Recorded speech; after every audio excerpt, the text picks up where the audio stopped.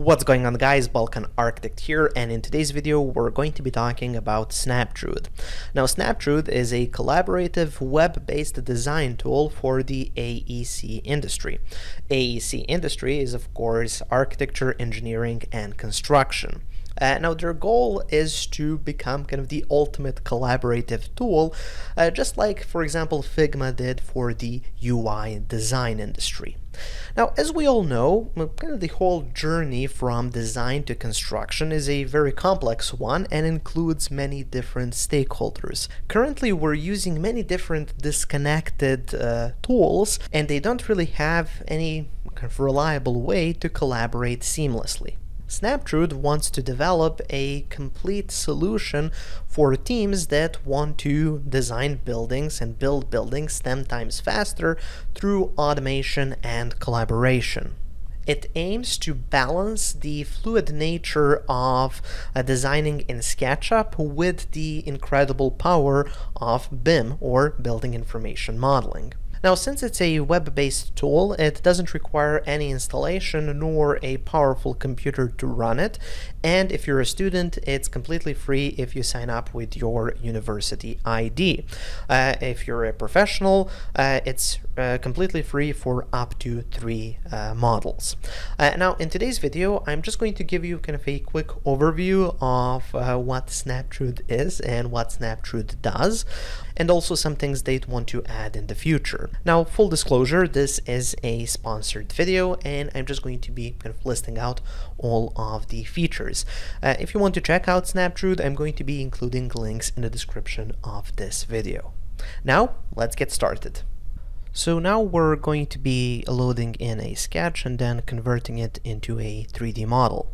So what you want to do first is go here to import, and then you can see we can import a sketch, we can import CAD, load topography, import a 3D model, or PDF. Now, we're going to be talking about these later. For now, let's upload a sketch. I'm just going to be looking for a sketch on my computer. Once I find it, I'm just going to hit open, and then it's just going to display it here, and then we can simply click upload, and it's going to be uploading that sketch to Snaptrude. Now, once it's uploaded into Snaptrude, the next step is to scale it properly. So what you'll see here is you have this tool where you have these 2 points, and you want to place them in a location where you already know the dimension. So for example, here I know the dimension is 8 meters, so I'm simply going to place one point in one corner of the room, the other point in the other corner of the room, and then I'm going to tell Snaptrude that I want this distance to be 8,000 millimeters or 8 meters, and then it's just going to scale that, in this case by 1.554, and now we're going to have a proper scale. So now, once we know that everything is in proper scale, we can go to the Automate button and then click on Detect from Image. This is a tool that's going to allow you to basically recognize rooms or geometry on your sketch. So as you can see here, I'm simply clicking inside of these rooms, and the software is generating the geometry of the rooms from the sketch. So even a big complicated room like this will work. Now, once we're done with this, we can then simply go into the 3D view. So just click here to go to 3D. And once you're in the 3D view, you'll see these are not just surfaces, this is actual 3D geometry. Now, if you want, you can then come in later and modify this, so you don't have to kind of stick with this. You can play around with some push-pull tools, but we're going to be talking about that a bit later on. So now we're going to be looking at how can we load in topography into Snaptrude. So just go to import and then load topography, and you're going to get a map kind of like Google Maps, and then you can type in an address or a location. It's going to take you there, and then you can kind of move around, and what you want to do is just fit in the area that you're interested in inside of this black rectangle. Make sure to turn on the buildings as well as elevations, and then just click on load. So what you'll see is that's going to bring in that map inside of Snaptrude. So you can see here we have just a map, and then if we go to the 3D view, you will see that all of those buildings have now been generated inside of Snaptrude. So they have kind of proper elevations according to the data, and it has all been done with just a few clicks, selecting an address, and everything from that area is now there in form of a 3D model. Now we're going to be talking about a feature called parametric massing. So once you have the original sketch, you're not going to stuck with that. You can modify it as much as you want. You can move things around in plan view, as you can see over here. You can also draw in extra rooms or extra areas. You can just gonna draw them in like that and then modify them when necessary. Also, all of these changes are being made in the 3D view as well. Snaptrude also has intelligent automation tools. So once you're done kind of sketching out your masses, so in 3D, just basic cubes, what you can do is go here to the automate button and then click on create building, and this is going to generate all of a blend.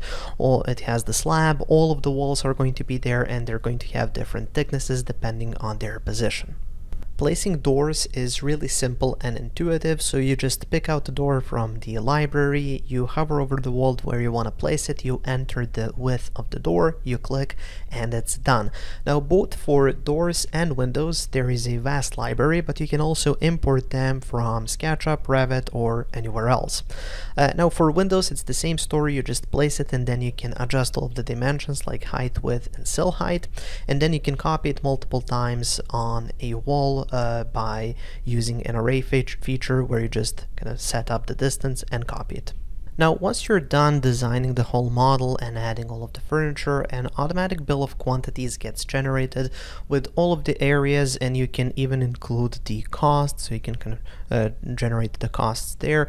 You can share that with your teammates and clients, and you can even export it into Excel. Another great feature is the shadow analysis. So what you can do is go here to shadow analysis, and then you can set up the date and time and the type of shadow, and it's going to generate that inside of Snaptrude. It's really good because then you can show your clients exactly how the building is going to look like depending on the time and date. And it is similar to Revit and SketchUp, but keep in mind that this is web-based and it's not going to put any effort on your computer, and the workflow is seamless and fast. Another important point to mention is that you can export from Snaptrude into Revit, and then you can export from Revit and back into Snaptrude, so it's completely compatible with Revit, and the parametric elements are going to, well, keep their parametric properties.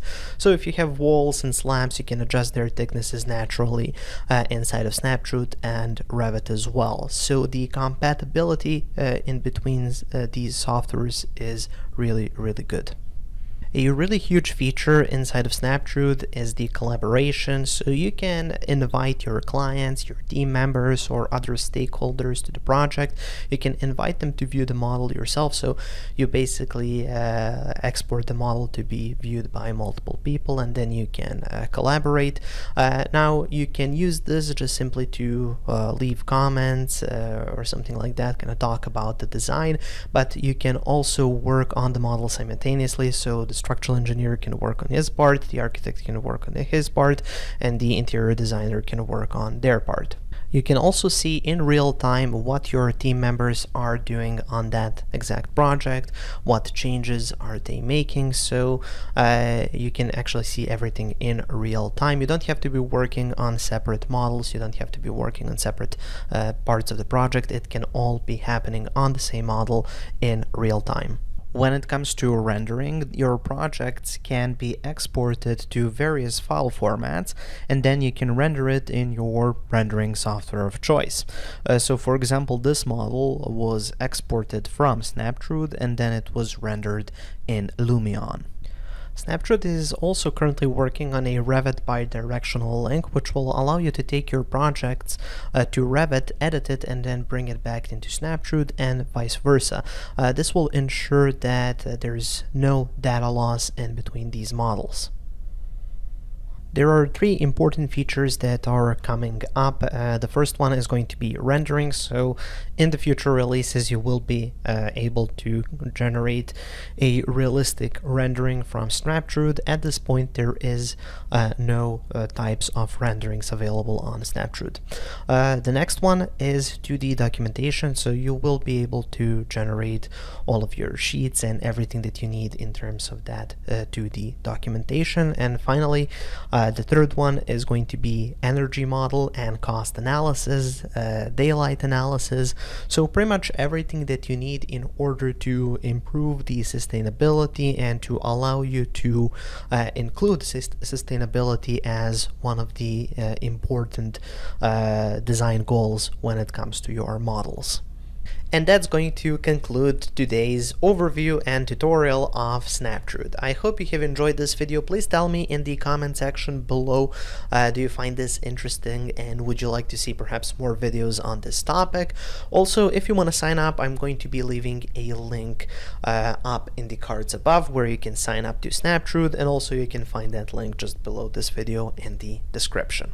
Thank you for watching and have a nice day.